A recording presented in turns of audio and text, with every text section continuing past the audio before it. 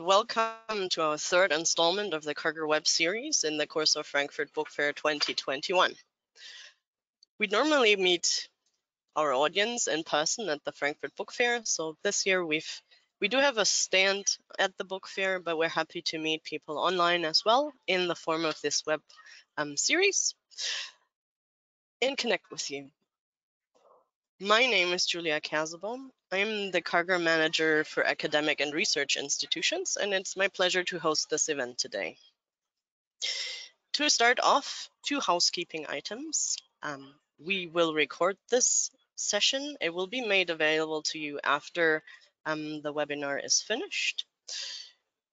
We will also have a survey at the end of the webinar. We invite you to participate. You have the option to select to receive more information on this topic during the survey. The topic we're looking at today is a topic from Karger's patient side. So instead of the webinars we looked at in the past days that were focused on institutional customers, today we're looking at patients. And I'm happy to have my colleague Joachim on board, whom I'm going to introduce in just a second to you, and focus on this topic. For the structure, this webinar is going to be a guided discussion, so we have a couple of questions that I'm going to pose. There will be a short demo session that Joachim is going to do for us, and then at the end we will have a question and answer section where we invite you to post any questions you might have in the course of this webinar or in general. Do post them in the GoToMeeting panel under questions, and we will be happy to get around to them at the end of this webinar. For any questions that we do not find the time to answer during the webinar, we will come back to them after. Just some very short facts about Karger Publishers as an introduction. We are a medical publisher. We are independent and family owned. We've been around for more than 130 years. As I mentioned, today we're looking at the patient portfolio, but basically Karger has solutions for any stakeholder in the health science sector. So now it's my honor to introduce my colleague Joachim. He's the head of clinical and patient markets. He has special interests in information and communication in healthcare and patient centricity, and I think we will learn a bit more what that means for Karger and for Joachim in this webinar. So I'm going to say hello, and I'm going to start with the first question.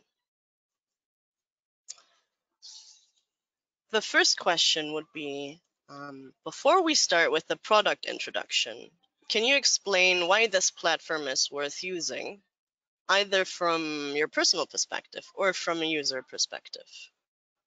Of course, and thank you for the introduction, Julia. I think if you shortly read through the first slide of your introduction, you saw this term patient centricity. What this is all mostly about, actually. Patient centricity means putting the patient in the center of a healthcare system. Just a short comparison, this movement, so to say, or this shift of paradigms has been happening, I would say, maybe during the last decade, with a stronger focus on this topic, as opposed to having the payer in the center of the healthcare system, which has been the case for many, many years before. And many things in healthcare are about money, about financial flows.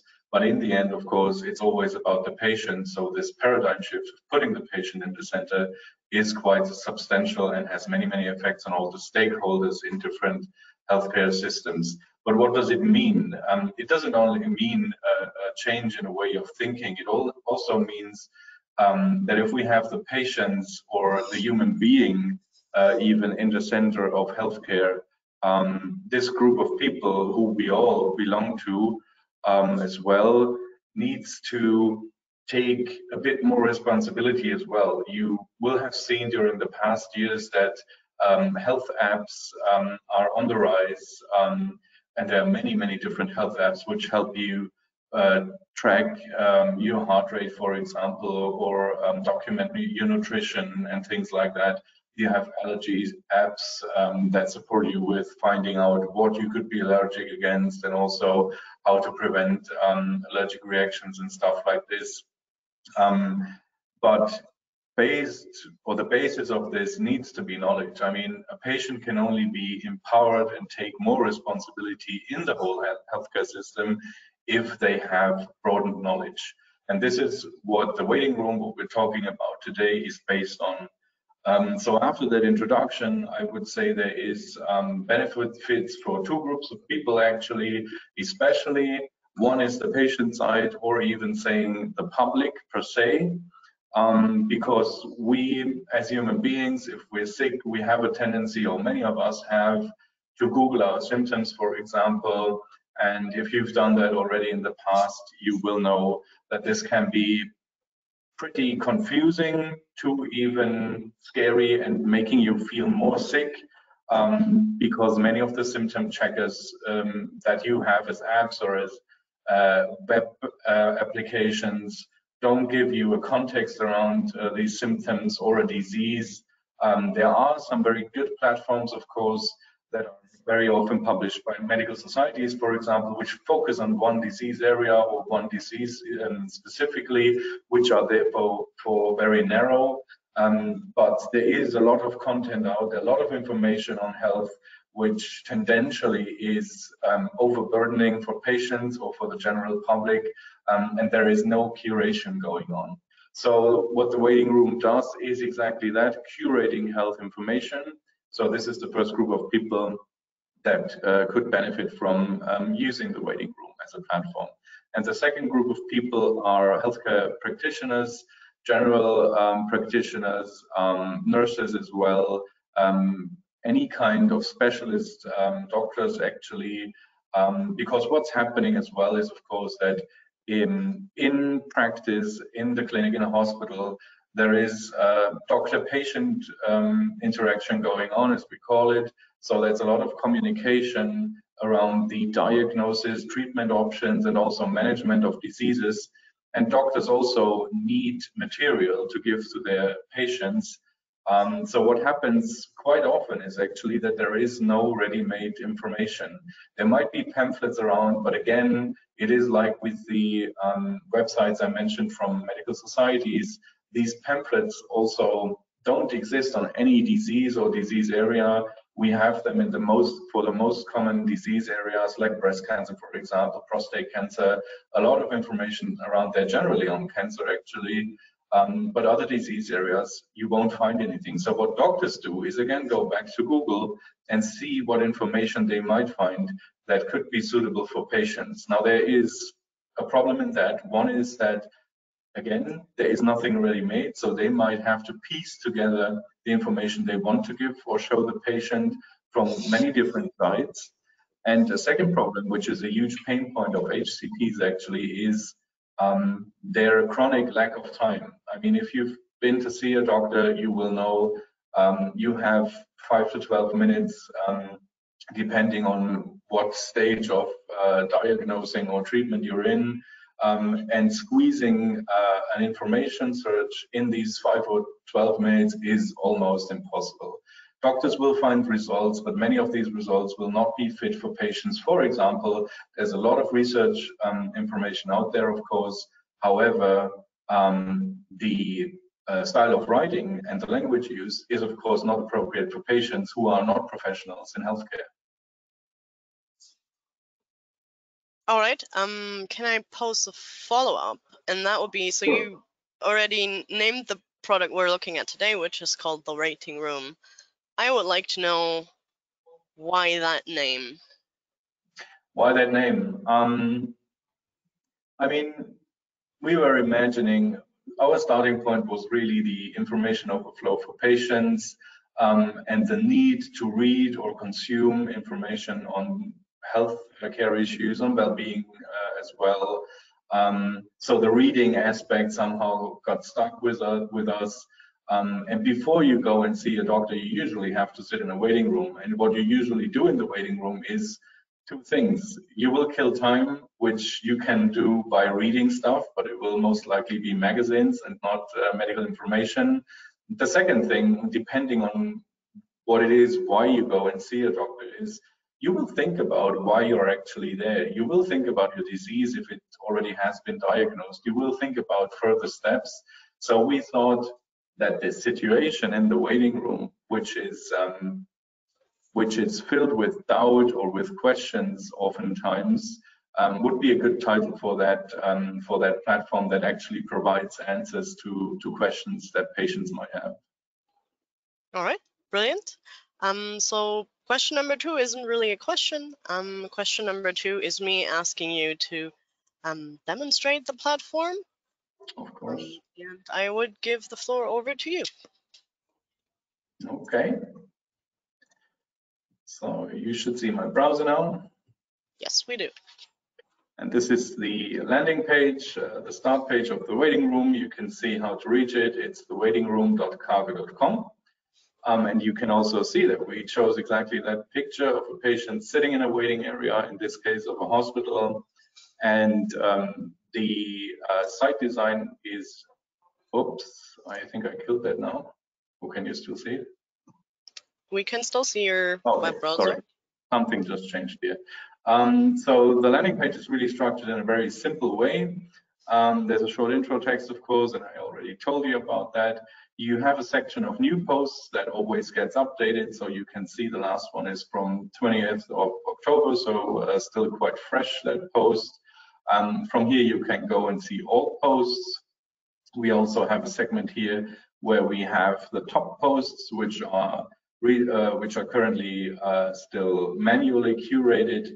The thing is, the waiting room isn't very old as a platform, so we started it in earlier this year actually, and it is still growing in materials, of course, and that is happening constantly, and also in users, of course. And you can just scroll through here through these top posts, and then you get a short overview over the sections we have in the waiting room. I'm going to talk about that a bit more in a second. And we have information on certain awareness dates, which help us and are some kind of a guidance for us as well in building the editorial calendar throughout the year. We take awareness days or weeks as an orientation. I mean, all of you will know World AIDS Day, for example, on 1st of December, but there are also other things like World Kidney Week, for example, which we of course use because there's a lot of attention from different sites and stakeholders about these topics. And this is also when we tendentially publish more information on these topics. So maybe let's have a look at the menu here, which is the navigation through the waiting room. The first section is called knowledge transfer, and what we have here is actually very interesting. I was talking about knowledge transfer yesterday already, so just a short explanation about that is, what is knowledge transfer? What do we understand as knowledge transfer is taking information from one level in something we call the cycle of knowledge. I'm going to talk about that after the presentation a bit, and translate it or transfer it to another level of the cycle of knowledge. In this case here, as we're publishing content for patients, we transfer knowledge either from the research level, meaning from original research articles, directly to the patient level, meaning we ourselves or together with medical writers, we choose scientific papers, we summarize them, and we use a language summarizing them and publishing them, which is very easy and accessible. It's also called plain language. So we really try to avoid scientific terms and things that somebody without a medical training would not understand. Another level of knowledge transfer would be from the clinical level to the patient level, and this is then based on information for healthcare professionals already, meaning doctors, nurses, and others alike. So let's take an example. So for example, here we have a post about personalized nutrition, and if we click that, of course, we get to this post. So there's always a summary about what the main idea of this post or the article actually is. You can see here is a link to the original scientific article this post for patients is based on. What can you learn from this? And then you actually have the post that introduces you to the subject and in a quite brief way actually gives you an overview that is understandable for lay people over that subject. You can see that in this overview of knowledge transfer, you always see the subject areas here. So the one I just showed you was on nutrition. Others are interdisciplinary, like for example, gastric cancer is of course placed in gastroenterology and in oncology. So there are always these markers, and you could jump clicking these directly to a complete overview over the subjects as well. What you also have is information on our authors. I'm going to show you that in another post maybe. But first, I'm going to show you the second section, which is Tell Me About. So here basically you will find as well posts on different subjects and diseases. But this is more in comparison to the knowledge transfer. This is a mix somehow because the origin of these articles can be very diverse. So we have contributions by key opinion leaders and professionals that work with us already, like Dr. George Marks here, for example, in children's nutrition. We also commission posts ourselves here, where we used various articles, for example, scientific articles as a basis for these posts. But again, they are sorted via subject area. The third section is interviews, which is very interesting too. So of course, working with all of these specialists, we use the opportunity quite a lot to get interviews on certain subjects with these experts. So for example, here we have something on menopause with Dr. Paula Briggs, with whom we have a very good relation. Childhood cancer, for example, and this is, as you can see, based on an awareness month as well. Something very interesting here could be digital aging and maskne in the time of COVID-19. So maskne is an issue actually.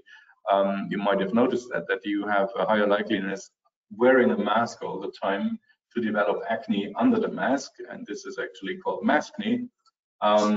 So we have a lot of these interviews here with our specialists actually. And the topics, I mean, you saw that there is topic tags everywhere. These are, or this is a set of topics we chose to start and work on the waiting room. These are all topics where Karger, as a scientific publisher as well, is very strong in. So we decided to start with these 6 subject areas for starters. And going to dermatology, maybe for a moment, I can show you a bit more about the author profiles as well. I have none here, sorry. Let me just look for one. Here we have one. So Derek Victor is one of the medical writers we are working with. You will find an author profile about every author, where we write a bit about who they are and their professional background as well. Because one thing that is very important for us with the waiting room is that, as everything we publish at Karger, also the waiting room is based on science in healthcare, and is also, the content is also written by experts to promote exactly or prevent exactly what I mentioned when we were beginning this presentation, this uncurated information overflow and this constant question or fear about finding and using, digesting information that may not be trustworthy. So that was a very short introduction and tour through the waiting room as a platform, and I will give back to Julia. All right, thank you very much. I think that was a very comprehensive introduction to this website, so thank you for that. I'd like to ask a follow-up question. Sure. Which would be, so you highlight this topic of translating scientific information from the scientific part towards the patients. Do you see the same thing going into the other direction if we're, for example, looking at citizen science? And is that something that you could see influencing how the waiting room develops? Certainly. Actually, there are plans not only for the waiting room, but also in other internal corporations where this has been taken into account. So, for example, there are, plain language summaries of scientific articles are one thing we want to do more. Actually, we're looking into this subject with several of our editors-in-chief of scientific journals, if they would be interested in opening sections in their journals for that. So we could publish the plain language summaries in the journals and also on the waiting room again. This is one directional, of course, from research to patient. On the other hand, there is an article type which is quite new, I would say, where patients, single patients, groups of patients, and also patient organizations work together with researchers writing research articles reflecting the patient side directly, so to say. This is something which I think is awfully interesting. However, it is far more difficult to set a journal up for something like that because there is no standards around it yet. It's highly experimental. The impact of it is also very difficult to oversee right now. Everybody, even the researchers, of course, agree that including the patients as a more active part also in research is something desirable and important. However, how to make this happen while especially the researchers still underlie very strict standards and routines in their publishing processes is a tricky question. But we have seen some first effects already of publishing on the waiting room, namely using scientific papers as a basis, then publishing a waiting room post based on that scientific paper, and that patient post actually going back to research or to a group of professionals via them picking it up and sharing it again. So we had a case actually with this post I showed you about personalized nutrition, where the author actually of that paper was shared the post with, and he was taking the patient post back to his class in university. So this is a small thing, but you already can see that it raises interest and gets reused. And this is also what we then would call the closing of the cycle of knowledge, not only one directional, but from the patient level, going back to either the clinical or the research level with information that again generates new ideas. All right, thank you very much. And with that, I would move to question number 3. And that is, if you had to name the key characteristics of this platform, what would that be and why? Yeah, we're already a bit far into time. And I told you some of these already. I would summarize it really under quality, which has to do with what the information is based on, which is science again.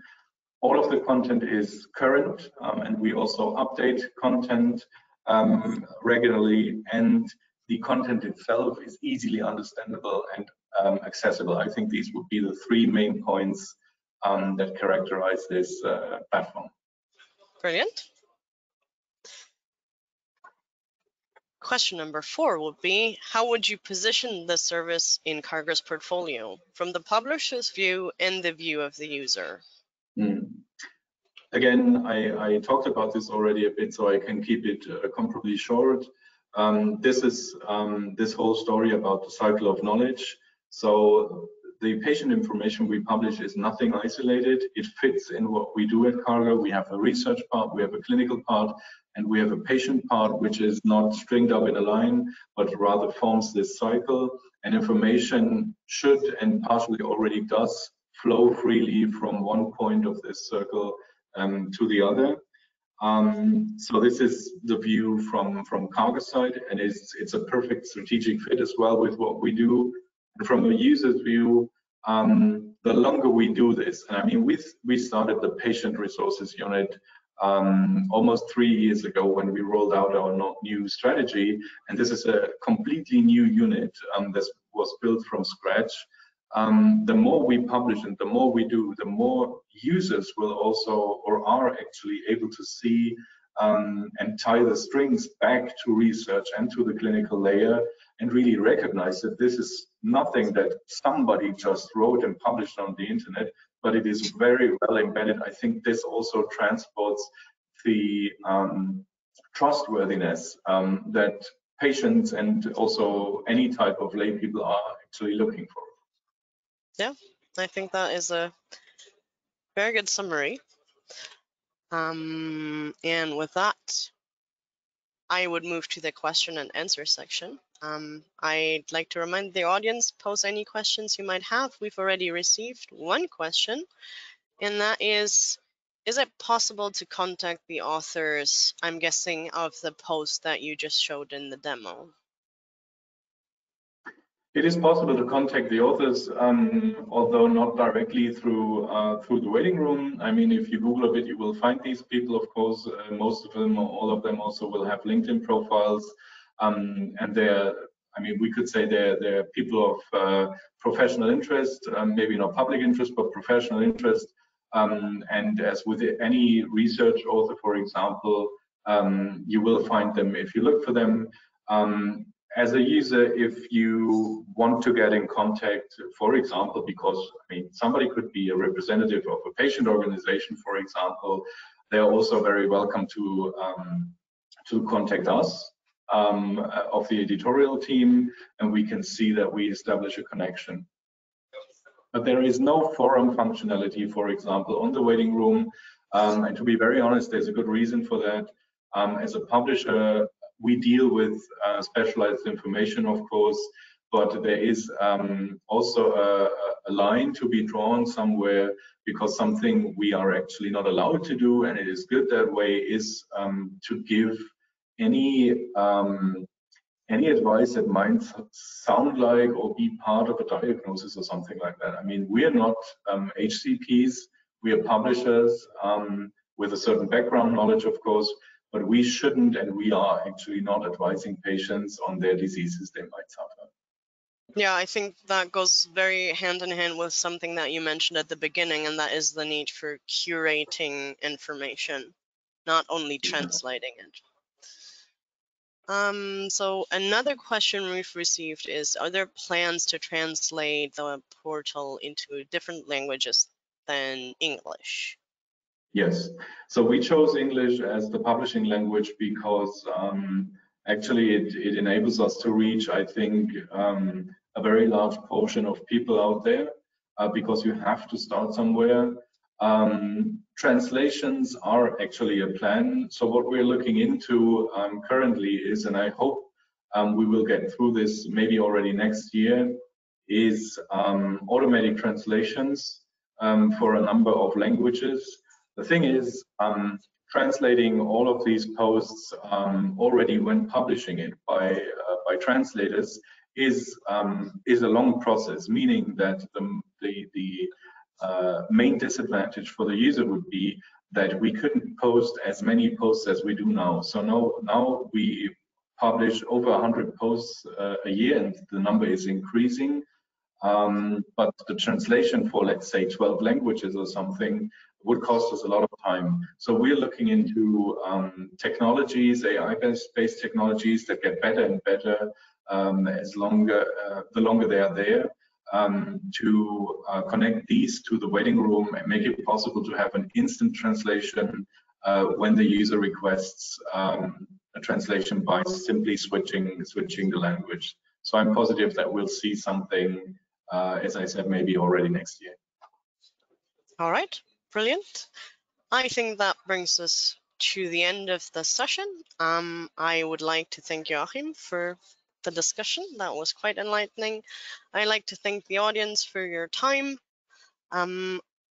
I will quickly show you the webinar that we will look at tomorrow. That is highlights from Karger's portfolio partner publication projects with my colleagues from editorial, academic, and institutional sales and industry sales. That is going to happen tomorrow at the same time, also at the same place.